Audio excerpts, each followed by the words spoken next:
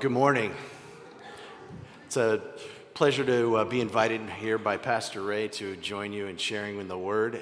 And I first met Ray when he first came here to be with you in, was it 2018? So a few years ago, and we were a part of a pastoral prayer group together that met every Friday morning. And so I got to know Ray through that. I am a Connecticut native. I've been in ministry and volunteer and paid ministry in some sense for close to 30 years, since I've been about, a baby, I guess. I'm actually a little older than that, but I live here in Bloomfield with my wife and my 4 kids. I was the associate pastor at Poquonock Community Church in Windsor from 2014 to 2019. And during that time, I was also, some of you may be familiar with Urban Alliance in Hartford. I also worked there as well. And but in 2019, my family received an offer to go up to Lakeside Christian Camp in the Berkshires of Massachusetts and take a position as their ministry and program director. Sadly, in March of 2020, something a little bit crazy happened that you probably all know about, March of 2020. And the owners of the camp decided that they did not want to continue the camp and weather out COVID. And so they shut the camp down permanently. I had moved my family up there from Windsor, where we were living at the time, to the Berkshires. And so then where we were in the Berkshires, had no job, and our house was at the camp. And so it was a little bit of a precarious time, but also I've learned to see it as a blessing because while many people were sort of locked down to their house, my kids, who were all teens and young children, got to enjoy 130 acres in the Berkshires on an empty summer camp. So that wasn't too bad. So seeing that, I wanted to give my kids some stability. We moved back to this area, and I now work for the Ethel Walker School in Simsbury in technology. I know it's kind of a shift from where I was ministry-wise, but it was in my toolbox, and so now I love to serve the Lord by speaking on occasionally at different churches, and I'm just enjoying being here with you today. So my path took a little bit of a twist and turn, but as I heard someone say once, that I guess God just enjoys to give you the scenic route sometimes, not necessarily the way you thought it would be. I'm going to be preaching from John 19, the Gospel of John, chapter 19, verses 17 through 30. I guess the words will be on the screen. You can turn in your pew Bible. It's page 1051. I am going to be using the ESV throughout my message, and your pew Bibles are NIV. Little similarity, some difference, but I think we'll all straighten it out in the end. So hear these words from the Gospel of John. So they took Jesus, and he went out bearing his own cross to the place called the place of the skull, which in Aramaic is called Golgotha. There they crucified him, and with 2 others, one on either side, and Jesus between them.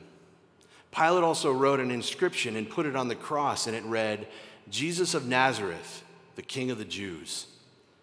And many of the Jews read this inscription, for the place where Jesus was crucified was near the city, and it was written in Aramaic, in Latin, and in Greek.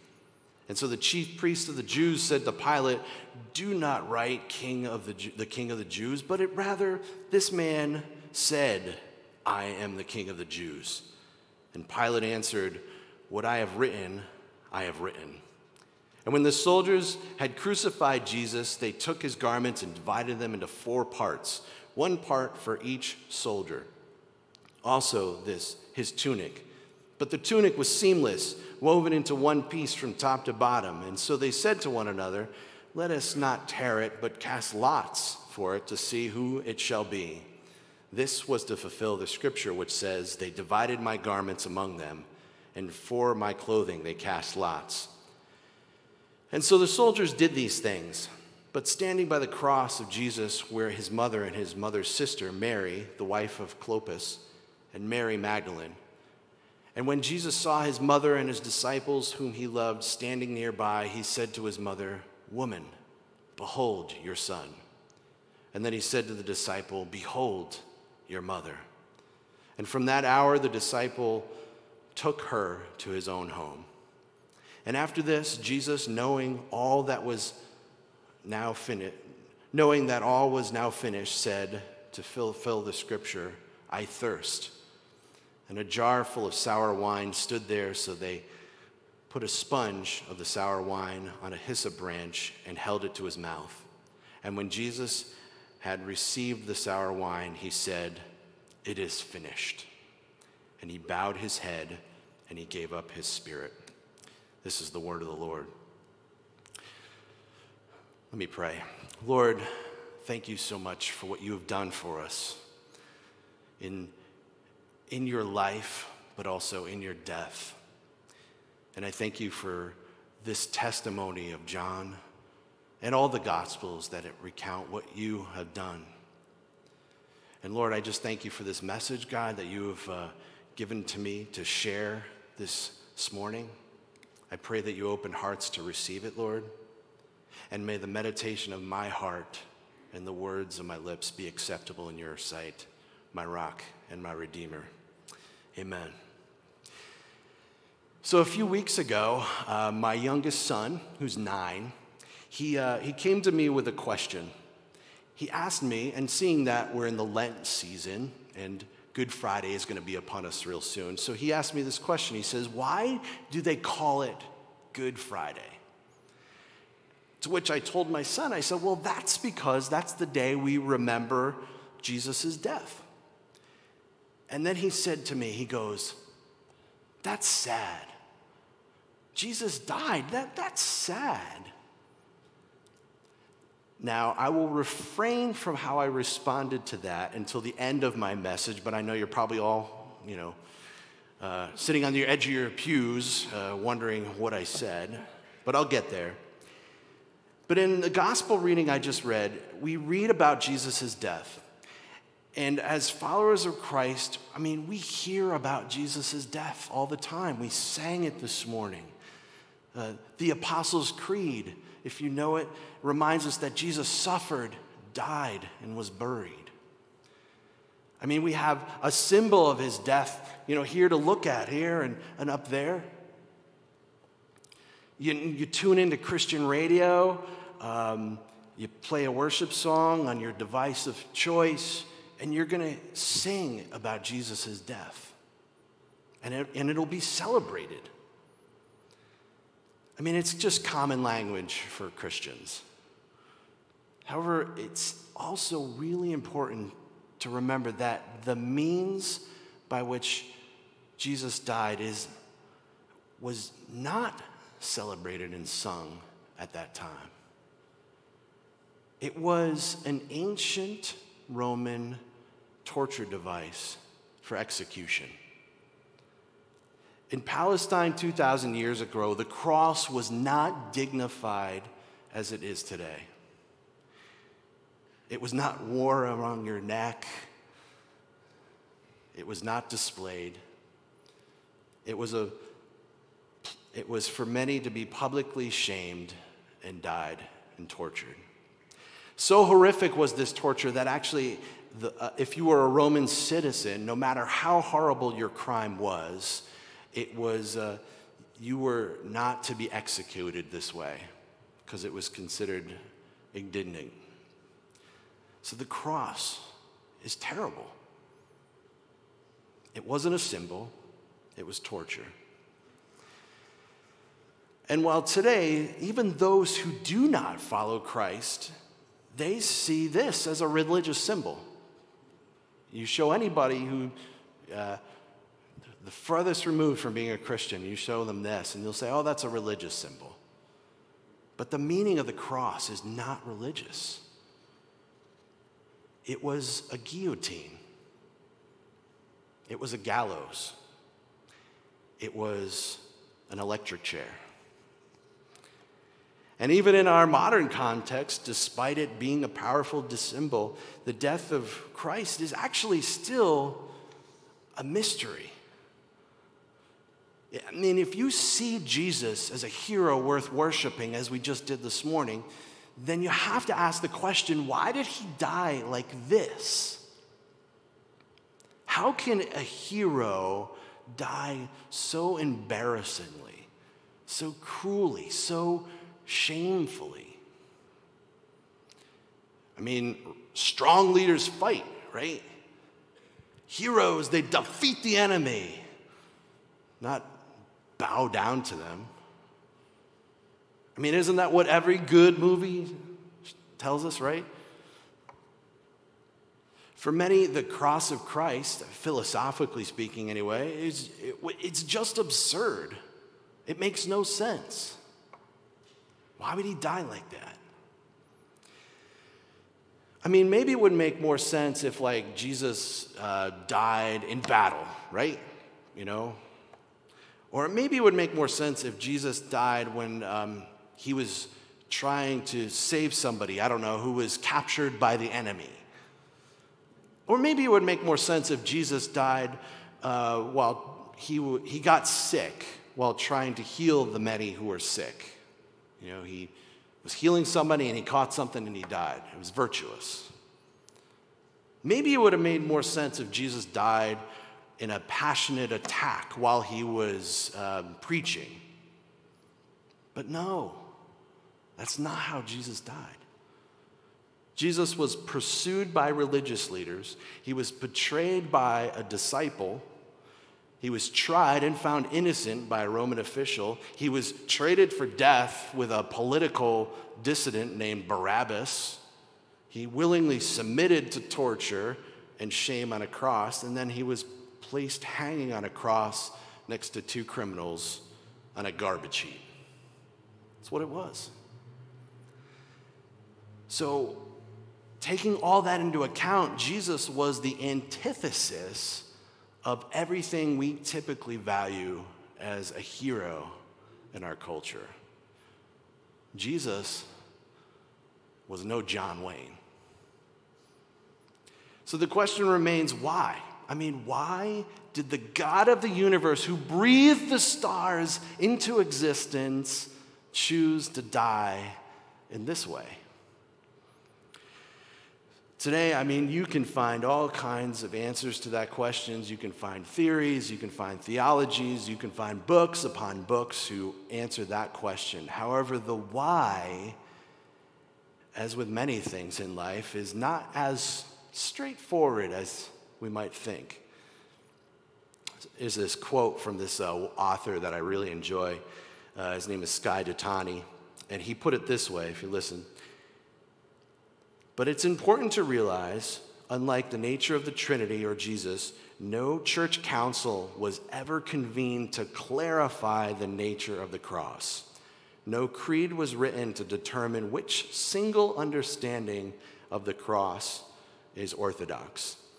That's because Scripture does not affirm just one, like a gem whose facets reflect light differently as it turns. Our vision of the cross changes as we see it from different angles recorded in Scripture, with no single perspective negating another. That's why when the many facets of the cross are embraced together, that we begin to marvel at the beauty and the mystery of what God has done. So if we're looking at John 19, it's a really hard passage to read. It's hard, I mean, at least for me, I don't know how you feel, because they're torturing my best friend, my Lord. My cousin, he recently asked me my thoughts on the Mel Gibson movie, The Passion of the Christ. Do you remember that movie? You know, it spends, if you're not familiar with it, it spends like 2 hours in historical detail on the death of Jesus. You know, it's often called the Passion. And so I told him, I said, he wanted to know my thoughts. And I said, well, you know, it's a very well-made movie, but I can't bear to watch it anymore. It's just gut-wrenching to see his death, my best friend, my Lord, his death depicted on film. And it's it's sort of the opposite of what the gospel portrays in a lot of ways. In the gospel, the gory details are often left out. Instead, it focuses on the cross's implications rather than all the bloodthirsty details. So it could also have been that the writers of the gospel, they were witnesses to Jesus' death, and maybe it was just as horrific for them that they didn't want to bring up those details again. It was gut-wrenching for them, too. So, but in many ways, the story of Jesus' death actually mirrors his life. His death wasn't an interruption to what he was called here to do. Amen? Many churches, they see it this way.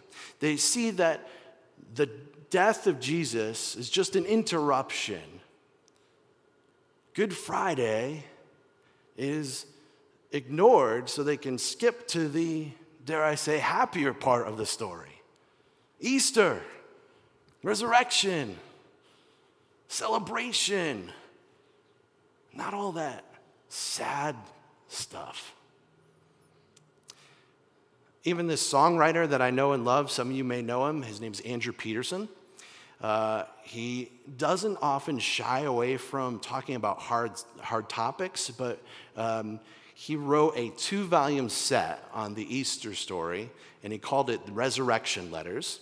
And he actually wrote volume 2 in 2008. The Glory of the Resurrection, all in one album, volume 2. And then he decided 10 years later to write volume 1 in 2018 because it was just too hard to write songs about Jesus' death. It's easier to write happy songs, I guess. So the gospel affirms that Jesus' death wasn't an interruption into his booming, successful ministry, but it was the fulfillment of him bringing his kingdom here on earth. Amen? The gospel affirms that Jesus' death wasn't that. Even if you look in John 18, when Judas portrayed him, the soldiers came to get him. So if you look at John 18, verses 4 through 5, it says, "Then Jesus, knowing all that would happen to him, came forward and said to them, 'Whom do you seek?' And they answered him, 'Jesus of Nazareth.' And Jesus said, 'I am he.'" See, Jesus, he knew this was coming. And if Jesus is good, as we declare him to be as followers of Christ, then Jesus' death is good. And what we see here in the Gospel of John, we see that Jesus is reversing even one of the most terrible means of torture ever devised. If you look at verse 17 in chapter 19, it says, "And he went out bearing his own cross to the place called the place of the skull, which in Aramaic is called Golgotha." So earlier in Jesus' ministry, he mentions bearing a cross to his disciples. You can see it actually in Matthew chapter 16. It says, "If anyone would come after me, let him deny himself and take up his cross and follow me. For whoever would save his life will lose it, but whoever loses his life for my sake and the gospel's will save it." You see, Jesus is showing us in word and in deed the very nature of what it means to bear our cross. So as I mentioned earlier from the quote from Skye Ditani, that the cross is multifaceted. It means different things. One such meaning for us modern day evangelicals often is to hone on the fact that Jesus died so we don't have to die. Or, as some would interpret that, so we don't have to suffer. Well, I think Scripture says otherwise. We do have to die every day to ourselves and to submit to the one we follow. Highlighting this connection between Jesus' own words and his actions shows that there is an aspect of the cross where we must also bear our own cross and suffer. A life in Christ should be marked with bearing of a cross. If you don't believe me, also maybe Paul. Paul in the Philippians, chapter 2, verses 4 through 11 says this: "Not looking to our own interest, but each of you to the interest of the others, in your relationships with one another, have the same mindset of Christ Jesus, who, being in very nature God, did not consider equality with God something to be used to his own advantage. Rather, he made himself nothing by taking the very nature of a servant, being made in human likeness, and being found in appearance as a man. He humbled himself," listen, church, "he humbled himself by becoming obedient to death, even on a cross." Now, does this mean we carry a cross to death, a horrible death, a literal cross? I mean, I know you've probably heard some people actually do this, particularly around, Holy Week, as some refer to it, the week before Easter. They'll actually literally, take on a cross, or some will just do it all year. No, it means that the Christian life, it isn't easy. And there are things in this life we must die to so that we might live in Christ. 2 Corinthians 5, "Therefore, if anyone is in Christ, he is a new creation. The old has passed away. Behold, the new has come." Amen? Verse 18, back in John chapter 19. So it says there, "They crucified him, and with him 2 others, one on either side, and Jesus between them." See, all 4 Gospels, they actually mention, and all 4 Gospels don't often do this. They don't often mention one singular event. There's only a handful of these. But all 4 Gospels mention Jesus crucified with 2 others. But commentators aren't really in agreement of who these 2 men were. The common idea is that these 2 men were thieves. And we know one actually repented, and Jesus offers salvation to him. The Gospel of John only mentions him briefly, but some other commentators, they believe that these 2 also might have been political figures like Barabbas, who was guilty of causing an uprising, which makes sense because, Barabbas was supposed to go to his death, and Jesus replaced him. But I think the importance lies in that Jesus was placed between them. He was placed in the midst of sinners. He died like a sinner with sinners. And I think it emphasizes the humility of the cross. The cross was also a place of physical torture. It was also a place of psychological torture. And John knew these things, and he chose to really hone in on those details. And the place of the crucifixion, Golgotha, was a garbage heap. It was burning and smoking because people would bring their trash there. That's where they crucified people. Jesus was stripped naked, hanging on a cross for all to see. It was shameful. Jesus was placed between two criminals, and in verses 19 and 20, if you look, a sign was placed upon Jesus' head proclaiming him to be the King of the Jews. The sign was meant to be humiliating to Jesus. But it was also meant to be humiliating to the religious leaders at the time. Pilate thought, was thinking Jesus proclaimed to be king. And yet here he is suffering and being humiliated on the cross. Here's your king. Look, here he is. And the Pharisees were also embarrassed by this sign, but they weren't embarrassed for Jesus. They were embarrassed for themselves. And they wouldn't want people to believe that this is their king. Really? So it's interesting how the Gospel of John tells us that the Pharisees tell Pilate, they say, "Can you rewrite that, please? Come on." And the Pharisees, they didn't want any ambiguity about who Jesus was. It's like they were telling Pilate, it's not who he is, really. Only what he said he was. I mean, do you see the difference?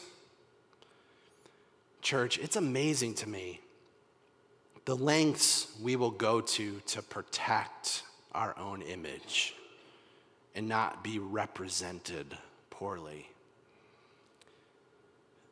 Particularly in our image-driven social media culture, we have to make sure our self-marketing is on spot so as not to confuse people. And what would we do if we couldn't edit our social media posts and tweets, right? And this is kind of what's going on here. The Pharisees didn't want themselves represented poorly by claiming this guy does not represent us.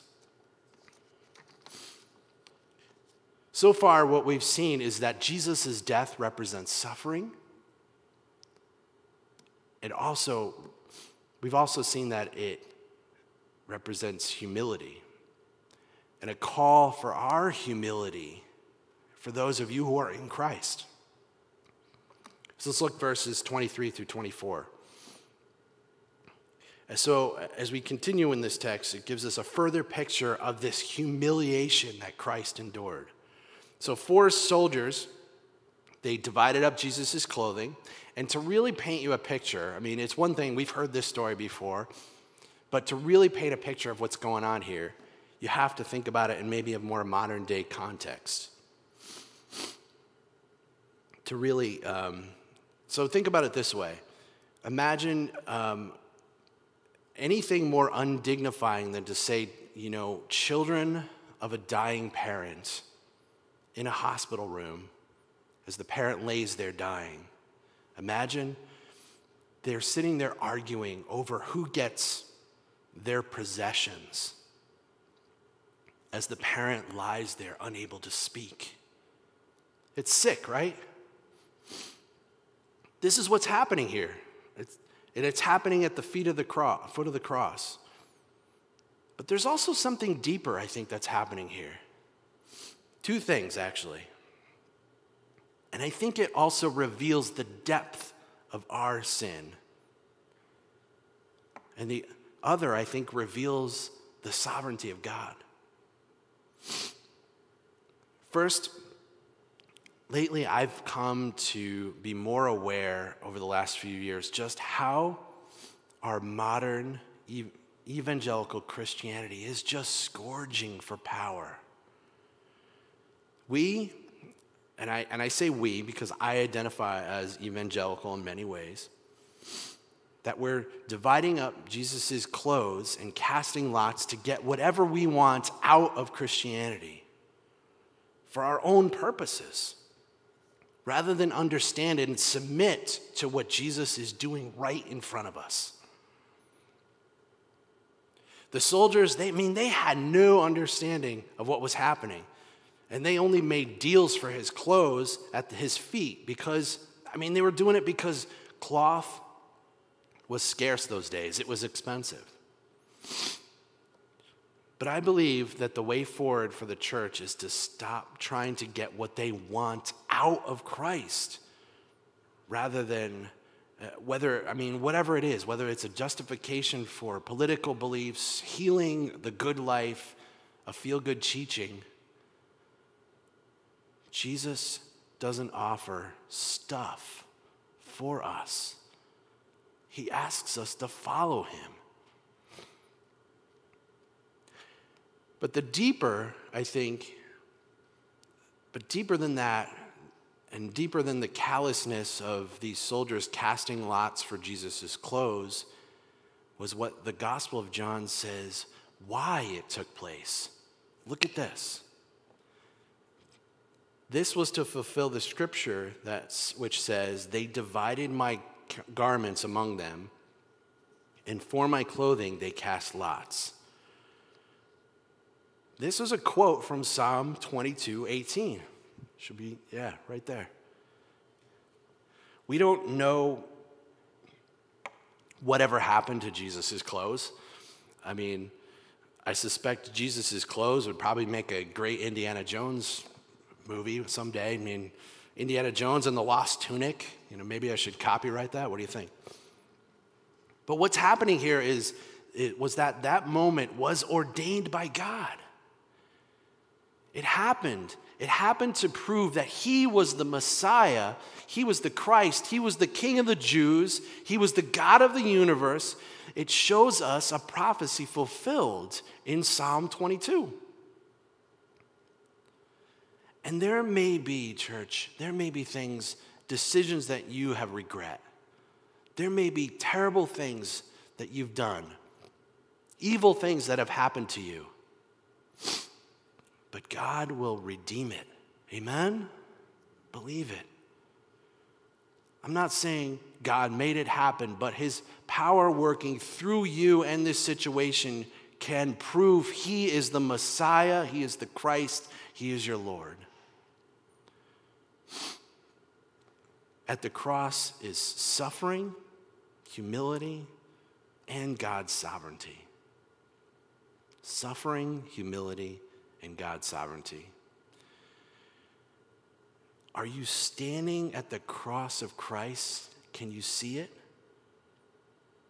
Are you following him close enough to see the work of God's goodness, even when it feels sad and horrible? In verses 25 through 27, John records that there are 5 people standing at the cross with Jesus before his death. We don't know if this was the total number, but it's who John records was present. So John is there. Anytime in the Gospel of John where it says the disciple whom Jesus loved, that's a reference to John himself as the author. Jesus' mother, Jesus' aunt, that's 3. Mary, the wife of Clopas, and Mary Magdalene. John varies from the other Gospels in that he mentions these 4 women and himself being present before Jesus' death. It's very important, not just after his death. They were there before. So we know that they were not just mourners. That was part of their culture then, is that they had professional mourners to be there at the moment of someone's death or afterwards. But they were there before. So they were actually present. Now, there are many theories that can explain why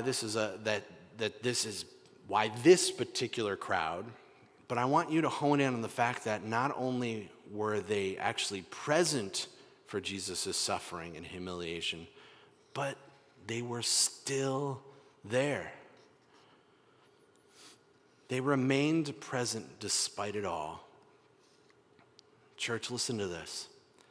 One of the hardest things as a Christian, as a follower of Christ, will not only be to endure your own suffering, but to remain present with someone and endure when others are suffering.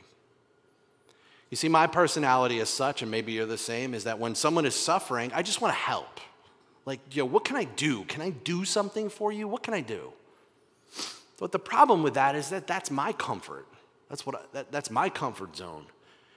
And often my doing something can be an escape to just being present with that person. Standing by someone in pain and not doing something can often be more powerful than doing something to ease their pain. Not always, but it's a powerful truth. Standing by someone in pain, not doing something, can be often more powerful than doing something to ease their pain. So maybe that person will have to endure pain, and in your ministry to that person, you can just be there with them and say, I'm not leaving, I'm here with you. I've had the same thing with a dear brother of mine who's been going through a really hard time this week. And I have to remember, I'm not going to have all the answers for him. I'm not going to be able to say the right thing. I might not even be able to go and be with him presently because of the way my life is. But I'll call him, I'll text him, I'll listen, to just be there with him.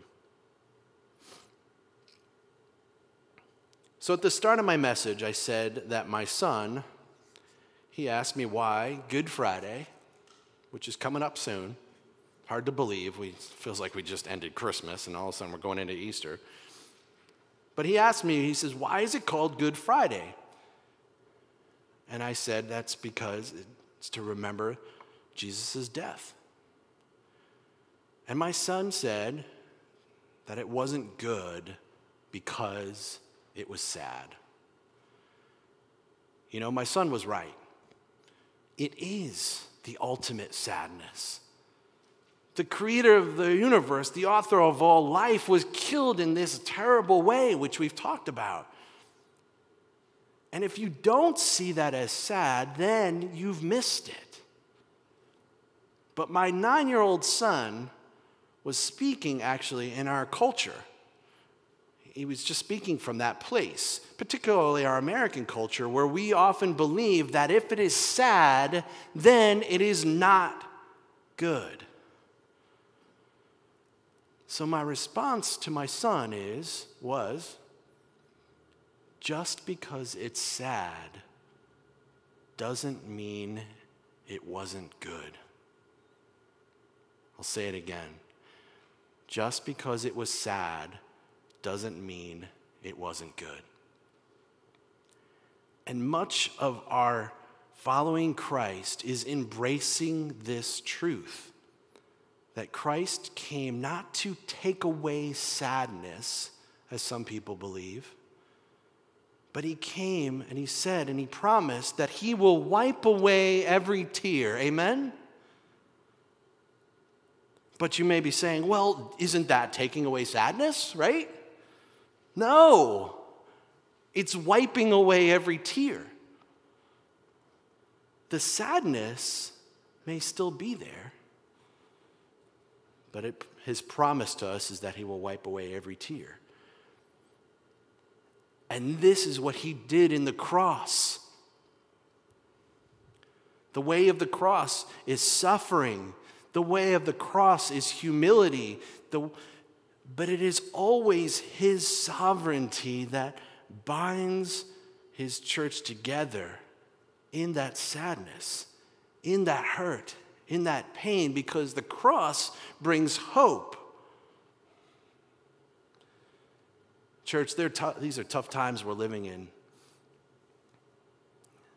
And I hope you'll remember the truth about Good Friday as you come into it through Lent.